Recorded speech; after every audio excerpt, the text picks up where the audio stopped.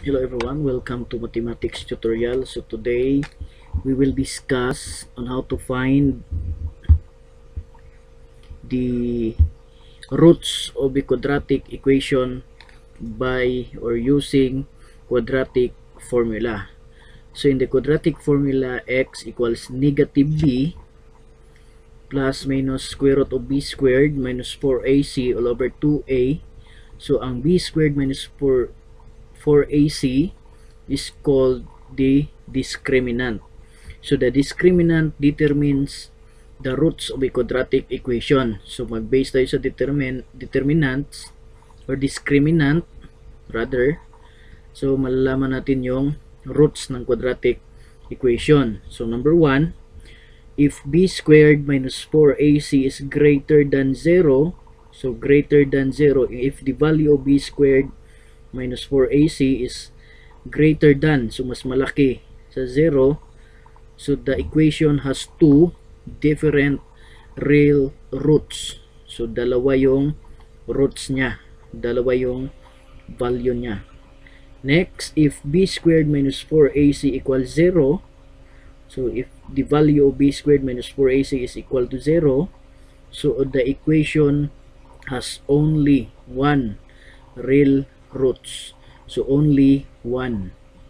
And number 3, if b squared minus 4ac less than 0, so if the value of b squared minus 4ac is less than 0, so meaning that is negative numbers, so the equation has no real roots. So walang real roots. So ito, quadratic equation has at most 2 roots, meaning it can have none, 1, or 2 based on this discriminant. Okay? Pwede wala, pwede isa, pwede dalawa yung roots ng quadratic equation. So, let's find an example. Let's try example rather.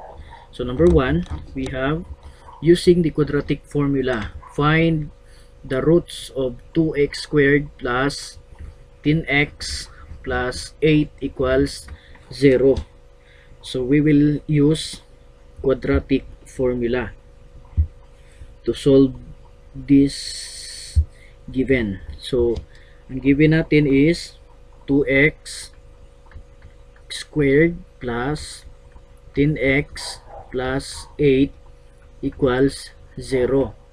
So identify natin ang a is 2, ang b is 10, and yung c is positive 8.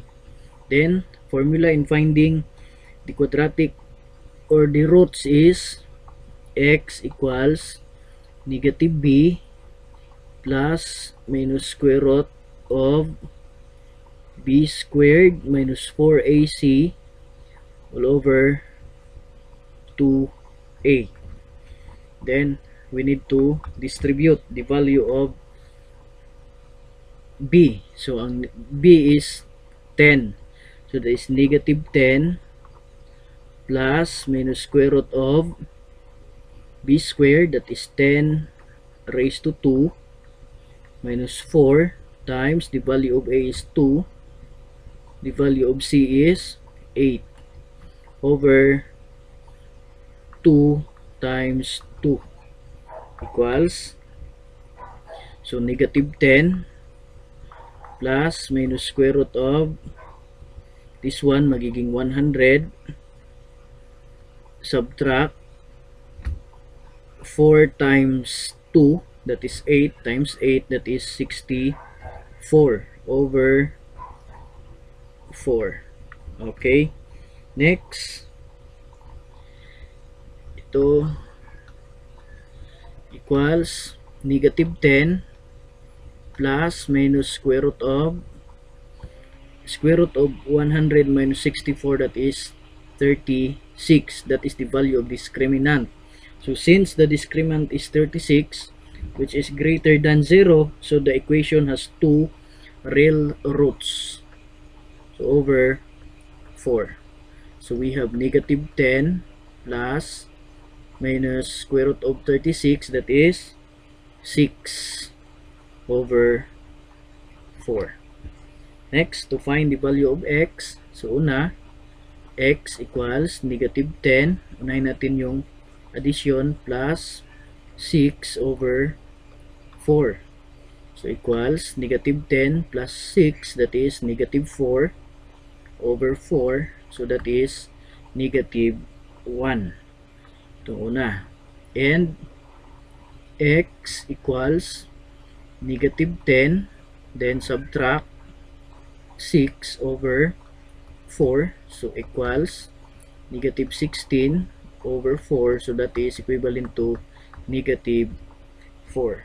So the roots are negative, so the roots are negative 1 and negative 4. So there are two roots because of this. Ito, dito natin malaman. So the value of the discriminant is greater than 0. That is 36. So there are two roots, negative 1 and negative 4. Next, another example. Ito. Find the roots of the quadratic equation given. So, identify natin ang letter A. The value of A is 4 and B is 12 and C is 9. Then we will use quadratic formula. X equals negative B plus minus square root of B squared minus 4AC all over 2A. Substitute natin, so that is negative, value ng B is 12 plus minus square root of 12 raised to 2 minus 4 times 4 times 9 over 2 times 4. Next, simplify. Negative 12 plus minus square root of 12 times 12, that is 144. Subtract 4 times 4, that is 16, times 9, that is 144, over 2 times 4, that is 8. So that is equivalent to negative 12 plus minus ito magiging 0 over 8. So pag ang discriminant, if negative B squared minus 4AC equals 0, so there are only one roots or root. So magiging x equals negative 12 over 8. So or x equals lowest term, so that is negative 3 over 2. So this, since the discriminant is 0, so the equation has only real root, that is negative 3 over 2. So ito na yung value ng x natin. Okay, example number 3, we have find the roots of x squared minus x plus 2. So ang value ng a natin is 1, so that ito, the value of b is negative 1, so ito, and c is positive 2. So x equals negative b plus minus square root of b squared minus 4ac over 2a. Substitute natin. So negative b, negative times negative 1 plus minus square root of negative 1 squared minus 4 times 1 times 2 over 2 times 1 equals negative times negative 1, that is positive 1, plus minus square root of this one magiging positive 1, subtract negative 4 times 1 times 2, that is negative 8 over 2. So equals 1 plus minus square root of 1 minus 8, that is negative 7 over 2. So since the discriminant is less than 0, hence the equation has no real roots. The roots are called imaginary roots. So ito. So the discriminant, no real roots because the roots are called imaginary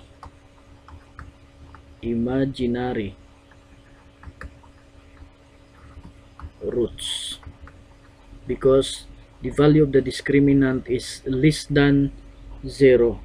Okay, so imaginary roots. Okay, that's all for today.